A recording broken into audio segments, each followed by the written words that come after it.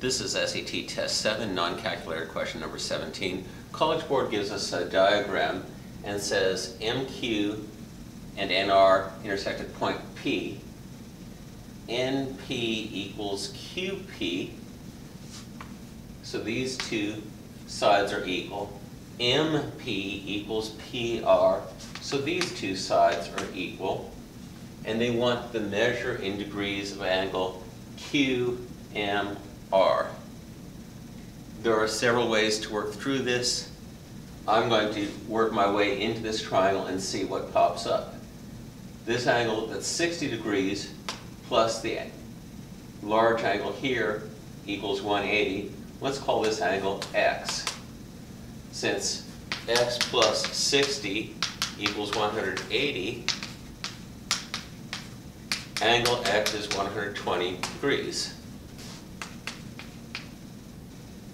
I also have two sides equal, so these two angles are equal, and let's call that Y.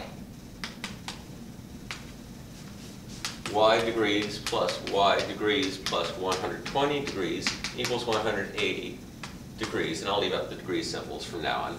2Y plus 120 equals 180. Subtract 120 from both sides, and I get 2y equals 60. Divide by 2, and y equals 30. Angle y is 30 degrees. The value of y is 30, and they're asking for angle QMR, and that's y, so I have found the answer to their question.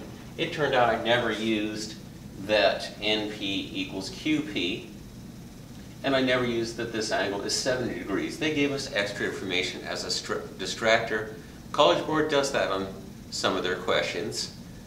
You should expect questions on triangles, including the fact that if two sides of a triangle are equal, the corresponding angles opposite those sides will also be equal.